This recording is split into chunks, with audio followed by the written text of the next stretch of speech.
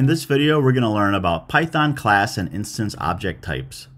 So programs with user-defined classes can contain two types of objects. There's the class object. This is the user-defined class, which is used to create instance objects. For example, if you created a class called car, you can create multiple instances of that car class, and those instances are the instance objects. So if you had two cars in your garage, that car class would be used to create two objects, one for each car in your garage. An instance object is just an instance of the class object. So if, for example, going back to that car class example, if you saw a parking lot with 20 cars in it, that's 20 instances of that car class, so 20 objects of type car. There can also be two types of attributes. A class attribute, which is shared by all instances of the class.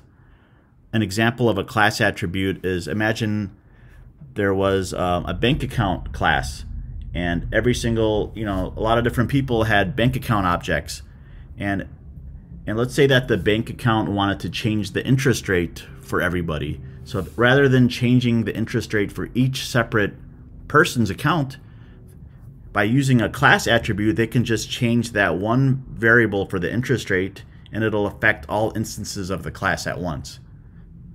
Whereas an instance attribute is unique to each class instance. For example, if you had the car class and you had a car object and that car was blue, and then you painted that car white, it's not going to change the color of all the other cars to white. It's only going to change that one car's color to white. So instance attributes are a lot more common in classes, but once in a while you may see a class attribute. Just remember that it's global or shared by all instances of the class. So let's take a look at an example of creating a class with some instance objects, and I'll also show you guys an example of class attributes and instance attributes. So here in this Python example, we have our person class, which has a constructor that sets the attributes name, age, and weight to some default values. And we have a print person instance method, which a person object can call and print out the information for that person, the name, age, and weight. And down here in our main method, we set person1 as a person object, set the name, age, and weight data, and then print the person out. And if we had a second person, let's create a person2, and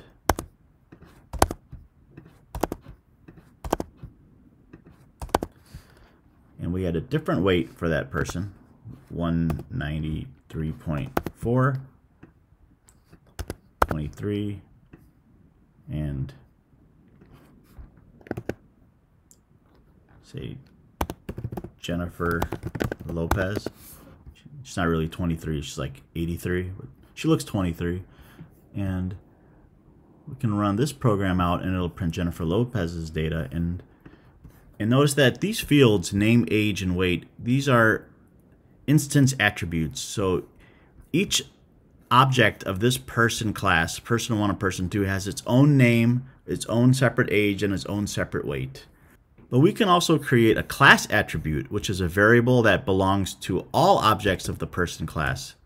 Let's just create a variable that all humans have in common, like number of eyes, or less than 2 eyes. It's 2. Okay, so now if we were to print out, let's just do this, print person1 dot number of eyes, and run that program. See, Kanye West has 2 eyeballs. Great.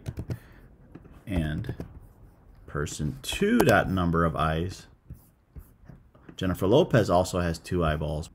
So since both Kanye and Jennifer Lopez are both separate person objects, they both share that same class attribute called number of eyes, and that's value is 2.